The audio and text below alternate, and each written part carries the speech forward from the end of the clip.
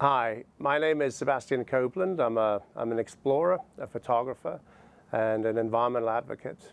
I've grown up as a photographer. I was a commercial photographer for many years, and also an adventurer. I always had a strong interest for adventure, and whether that be sailing, mountaineering, rock climbing, a lot of extreme sports. And in the last 10 years, I've specialized in traveling in the polar regions.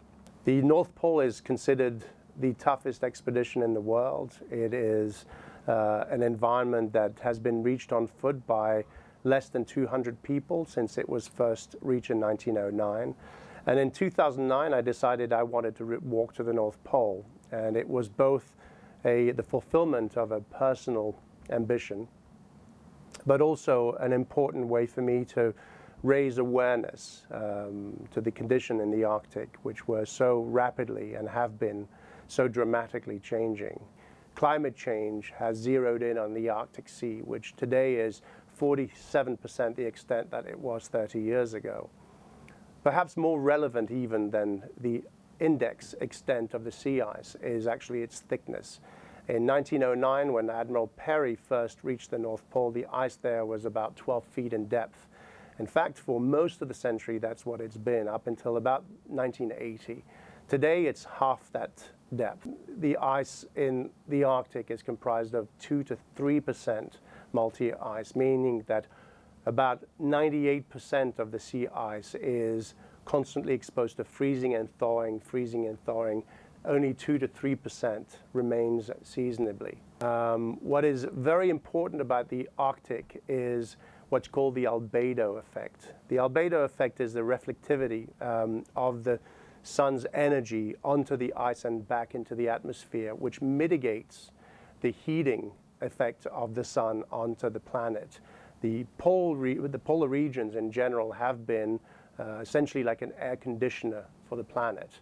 And the Arctic has played a tremendous role in keeping the planet cooler. So the albedo is essentially enabling all this heat to get reflected, much in the way that wearing a white shirt in the middle of a hot, sunny day in the middle of the summer would keep you cooler than if you had a black shirt, the nature of which would absorb a lot of that heat and make you hotter. The same is true with the ocean. The dark ocean absorbs the sun's energy and thereby heating not just the air above it, but the ocean itself. Greenland is the #1 actor in the consequences of climate change due to its melting ice sheet and the impact that it has on the oceans. The ice on Greenland is incredibly thick. It sits on a piece of land and it's 2 miles deep. But Greenland is an enormous player in the geopolitical consequences of climate change because of the outpour of its glaciers into the ocean. Greenland loses about 200 gigatons of ice a year, and that ice is responsible for what appears to be a minimal amount of ocean rise. Can we deal with 1 or 2 or 3 millimeters of ocean rise a year? Yes, of course we can. Can we deal with that cumulatively and in a manner that is accelerated? Most likely not. Greenland, at the rate that we're going, is going to be responsible for what is conservatively estimated to be an ocean rise of about 4 feet within the century. 4 feet within the century would be enough to flood the rice-producing paddies in Vietnam. Vietnam, the second rice producer in the world. The other extraordinary event that has never happened since satellite recorded history in 1979, but most likely for centuries, if not millennia before that, is that between July 8th and July 12th of 2012, this summer, the Greenland ice sheet experienced 97% surface melt at the same time. Basically, all of Greenland, even 2 miles in elevation, experienced temperatures above freezing. This has grave consequences, of course, for the flow of water into the ocean, which will be impacting not just ocean rise, but what's also called the thermohaline circulation, which is basically the currents that govern temperatures in the northern hemisphere. delivering cool water to the tropics and bringing warm water into the northern European regions. And then, of course, there's Antarctica. It is an enormous amount of ice. It represents about 90% of the fresh water in frozen form for the planet.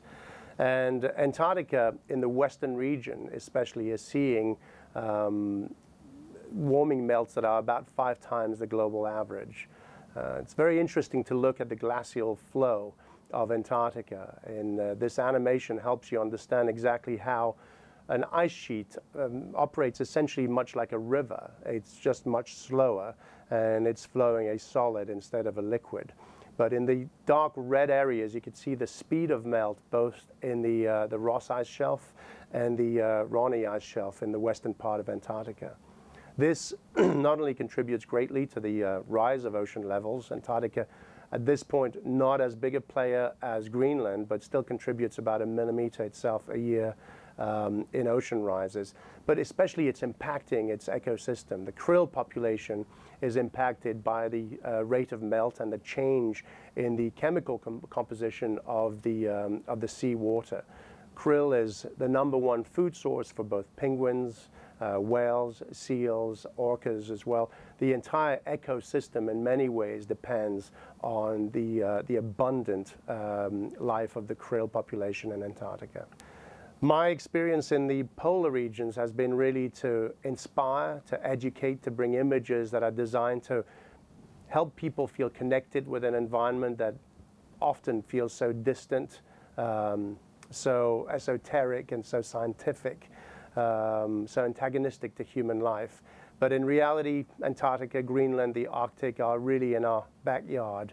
This little planet of ours, this biosphere, is a lot smaller than it used to be for us all, because the impacts of our activities are felt thousands and thousands of miles away from where they're being emitted. I've been very privileged to travel in regions that most people will never have a chance to visit. I've been very privileged to have a camera with me in order to capture these images, both in still form and in film. And I invite you to visit my website. You can go to sebastiancopeland.com and you'll find some of the photos there.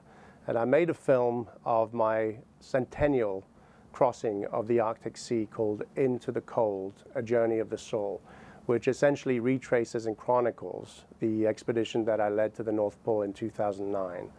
So thank you for watching, and I hope you'll enjoy all this content.